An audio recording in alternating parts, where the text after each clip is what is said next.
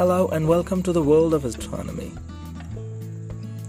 This is AkashVeer, and today I will tell you about one of the most important terms which is burningly used by scientists, and thousands of scientists are working on it in the field of astronomy and astrophysics, a wormhole.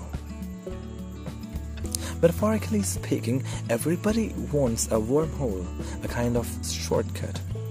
Suppose if you were to go from Delhi to England, so instead of going by air or by any other means of transportation, one wants to go there within a fraction of time and without even journeying that distance. That is a wormhole, a shortcut.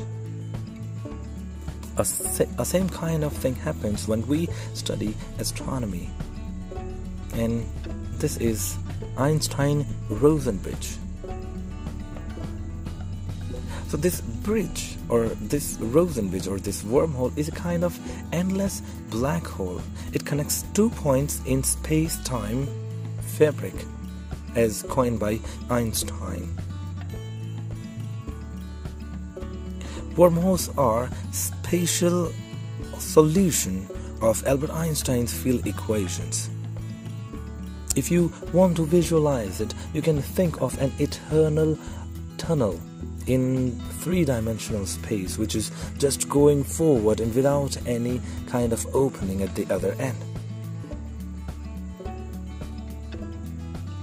The most importantly, they are consistent with general theory of relativity.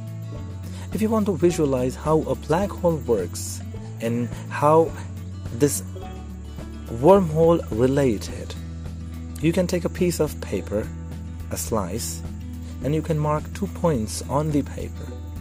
Okay? So if you can turn the paper in such a way that the 2 points on either side of the paper, one is on the left side and another on the right side of the strip, are coming before each other. So to move from one point of space, you can go to another point of space without traveling that space. This is what a shortcut is given by the term wormhole. In 1928, Hermann Weyl used some electromagnetic theories and used Albert Einstein's equations, and he gave a solution. He did not coin this term, he called it one-dimensional tube. Later, in 1957, John Wheeler coined the term wormhole in his papers, co-authored with Charles Misner. Actually, Schwarzschild was the first person who studied and used Einstein's equations in his calculations in Schwarzschild metric.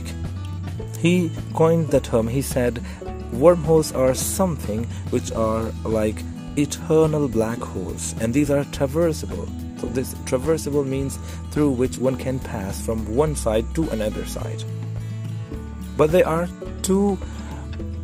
cannot sustain. They will collapse as soon as something enters in it. According to theories, some say these wormholes are being formed at the quantum scale every time in the universe, but nobody has ever seen.